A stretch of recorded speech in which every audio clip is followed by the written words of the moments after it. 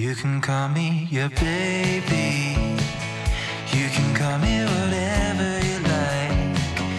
If you've got good intentions, my emotions should be fine. Producing music on our own means and being able to record it and mix it and do all those sorts of things ourselves just gives us a lot of creative freedom. We've worked with producers and engineers like in a studio, and while it was an amazing experience, it can be stressful in some ways because if the song is not coming out the way you intended, you've only got so much studio time that you've paid for. So ever since we've learned to do it ourselves, we have as much time as we could possibly want to try every single idea. We just have the full creative freedom to like make sure what we're making is exactly how we intended.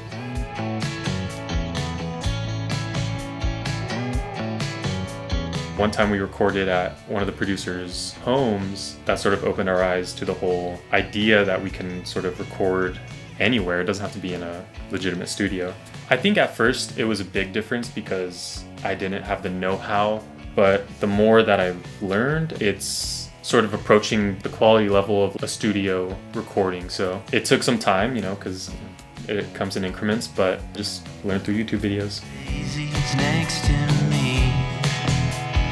Life without you, I couldn't take a second without you. Now more than ever, you know, you can take the studio to yourself. Steve Lacy is a great example. Went through high school, recorded his stuff on an iPhone, harmonies and all.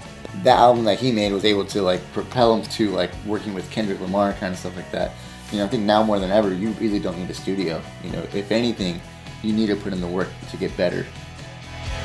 No, no, no, no, no, no, nothing else for now. You can call me now. I won't let it ring too long, my darling. Fill my mind with all your thoughts. Biggest vision for Your Westies is that I think each one of us gets to do what we love for a living. Like I think that's ultimately what we want. We want to share our music with as many people as possible, create lots of great memories, and I think that's a great part about recording and having it at our fingertips whenever we want is like when I'm 90 years old, I'll be able to be old and listen to like all the songs that I made in my youth, which is great.